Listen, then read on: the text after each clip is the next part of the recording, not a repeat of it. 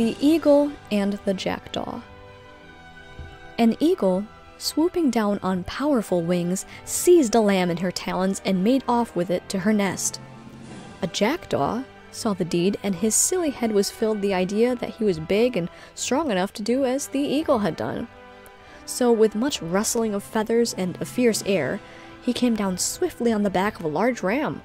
But when he tried to rise again, he found that he could not get away, for his claws were tangled in the wool.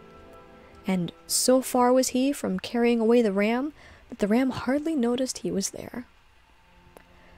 The shepherd saw the fluttering jackdaw, and at once guessed what had happened. Running up, he caught the bird and clipped its wings. That evening he gave the jackdaw to his children.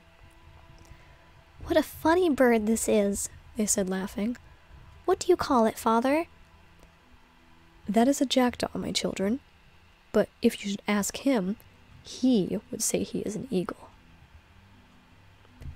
And the moral of the story is, do not let your vanity make you overestimate your powers.